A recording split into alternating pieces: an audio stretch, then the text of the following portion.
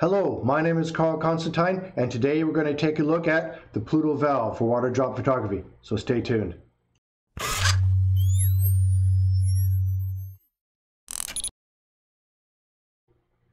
Hello, my name is Constantine with Ion Photography. Welcome to my channel on macro photography, where I like to make little things a big deal. If you're new to my channel, please click that subscribe button and ring that bell so you don't miss a single video. If you are a returning visitor, thank you very much for coming back and joining me. I'm glad you're enjoying the videos. Please continue to like and comment on the videos for further content. Today I plan to do a rather large topic on water drop collision photography. And the more I thought about it in terms of everything that would need to be done, the more daunting that task became. Spoke with several people, and a few people suggested to break the video down into smaller, manageable chunks so that people can assimilate that information much more easily. So today is part one on how to do water drop collision photography using the Pluto Valve system. We're going to take a look at an overall review of the Pluto Valve and how it works. Next week, we'll take a look at the setup and actually shooting water drop collision images. And then finally, on week number 3, we'll take a look at how to edit your water drops for publication to the web. The Pluto Valve system actually consists of 2 different components. The first component is actually the Pluto Trigger. You cannot actually operate the Pluto Valve on its own. You need the trigger to interface with it. And it does so through an interface cable. And you interface the Pluto Trigger with an app on your phone, and where you can control multiple different functions of the app. It has just a standard shutter release. You can do time-lapse or HDR photography, star trails, video, timer. It also comes with a laser pointer, which when you point at the one spot on the trigger here, when an item breaks that beam, it will trigger your camera. Very, very cool. It also detects lightning, infrared, the droplets, other auxiliary stuff, sound, vibration, motion. There's so much that this little trigger can do. It's actually pretty amazing. The device is actually very small, lightweight. It connects via Bluetooth to your phone, like we just said, and there are several different interface ports on it. The middle port here is actually the charging port. So it's just a standard USB charger. You can plug it into a cell phone charging block to charge it, or your laptop computer, whichever you like, which means you don't have to replace batteries. Very, very handy. The second port on here is the camera port. It will connect to the remote shutter release on your camera if you order the correct cable, which you can order when you order the trigger on the website. It also comes with a cable by default, which will connect to your speed lights through the PC port, if your flash actually supports that function. Not all flashes do, so it's very important to take a look at the specs for your particular speed light. The third port on here is the auxiliary port, and that is what is used to connect to the Pluto Valve in this case, or some other tools that they offer on their website. The bottom of the trigger actually has a hole here and an adapter, which you can use to connect to the hot shoe on your camera, so you don't just have to have it hanging loose. The second part of the Pluto Valve system is the actual valve itself. This is a very simple system. It consists of a plastic tube. Liquid goes into the top and flows down here. The circuit board on this, one thing I don't like is the fact that this circuit board is exposed. Other systems have this sealed up in some way, such as the MyOps. It is a completely enclosed unit, much like the trigger is itself. But it is very, very simple to use. There is a manual release here on the front, which when I turn it on here, hopefully you can actually hear that on the camera. and which you can use to test out your drops to make sure that your focus is set and everything.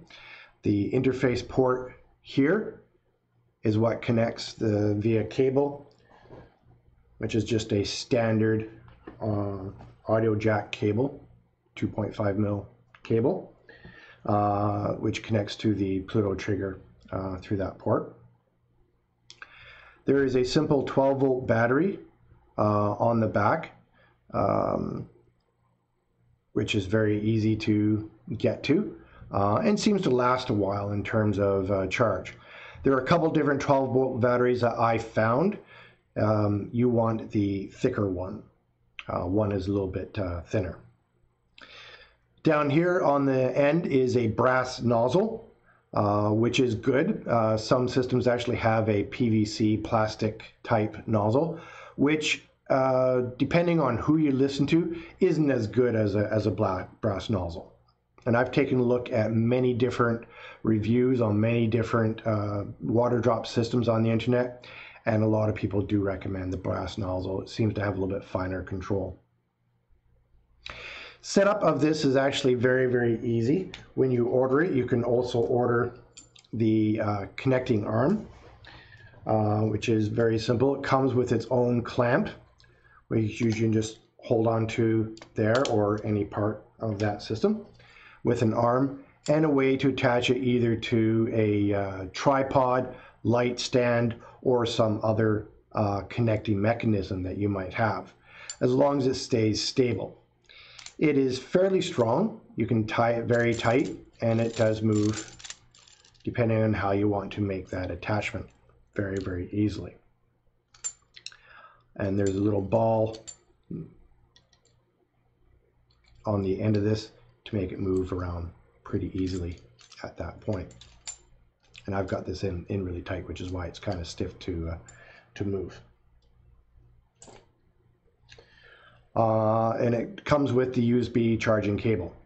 The cable that connects to your camera is a separate order, but when you put the order in, you get a list of cables that you can choose from for Canon, for Nikon, and I think a couple other camera systems.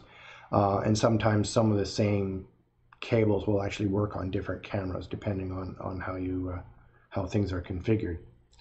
But while you order the cable separately, it actually comes as no additional charge. Using the Pluto Valve is pretty straightforward.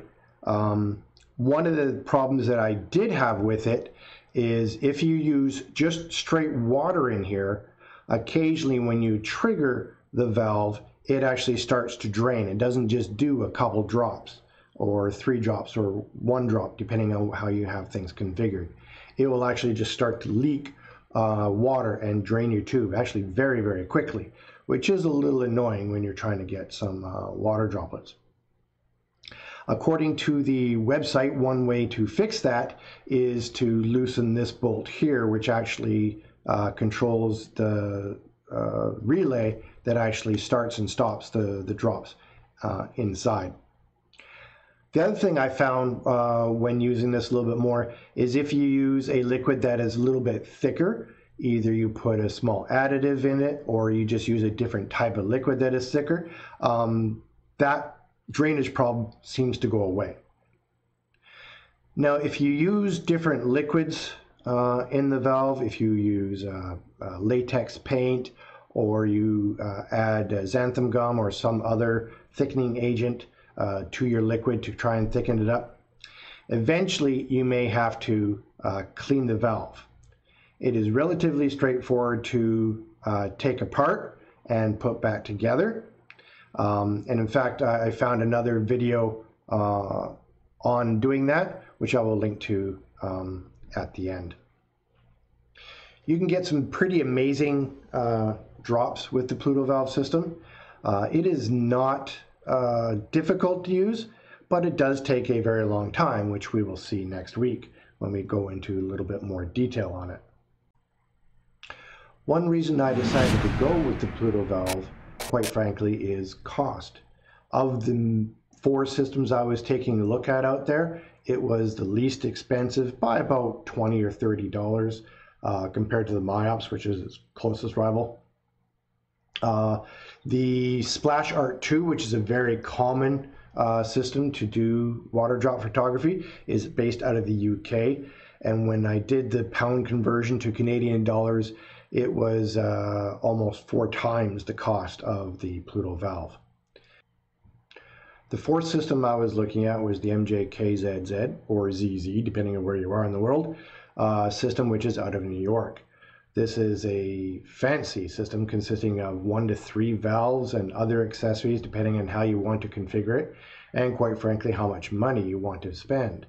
One configuration I was looking at was close to $1,000 US for that system. So you have to be pretty dedicated to water drop photography to want to use a system of that expense.